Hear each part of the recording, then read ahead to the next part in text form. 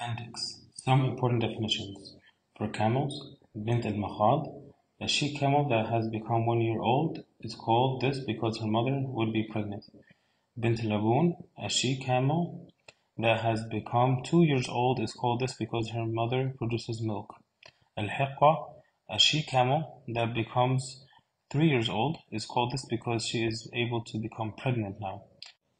Al-Jada'a, a she camel that has become 4 years old because at this age she loses her baby teeth. For cows, Al-Tabi', a male cow that has become 1 year old. Al-Musanna is a female cow that becomes 2 years old. Quantities for Zakat. Types of wealth, As-Sa'ima, grazing livestock. Al-Hawl for it is a condition for Zakat to be obligated. Nisab will be explained later. Quantity of the Zakat will be explained later. For what grows from the earth, the Hawl is not a condition for Zakat to be obligated. The Nisab is 300 sa'.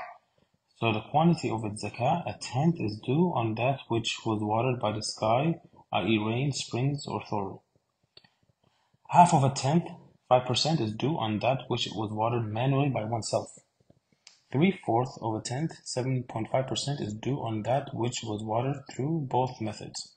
Al-Athman, gold, silver, and other forms of currency. The Hawl is a condition for Zakat to be obligated.